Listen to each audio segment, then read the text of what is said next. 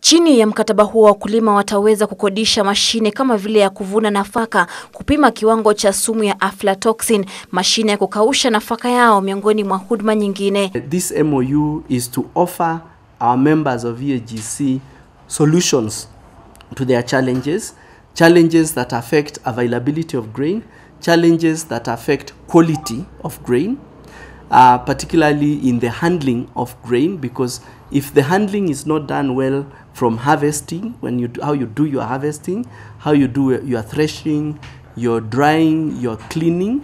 Mkurugenzi wa Baraza la Nafaka Afrika Mashariki Gerald Masila ameeleza kwamba wakulima wengi hukosa kuhifadhi nafaka yao kutokana na gharama ya juu ya huduma hizo. You've got a few rich farmers who have got some fantastic assets which they use for only themselves. Then you have got millions of the other poor farmers who don't have access to this equipment. So it is the wrong model.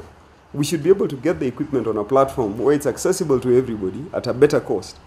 Wakulima sasa wataweza kukodisha mitambo hiyo kutoka kampuni ya Rentco na kuilipia polepole kulingana na mkataba. Hatua hii aidha inalenga kukabili uharibifu wa nafaka inapovunwa na kuwezesha wakulima kuuza nafaka hiyo baadaye kwa bei inayowapa faida. More than 30% of the grain that comes from the farms is wasted and it's lost at post-harvest level. So we erode all the benefits that we achieved in the pre-harvest.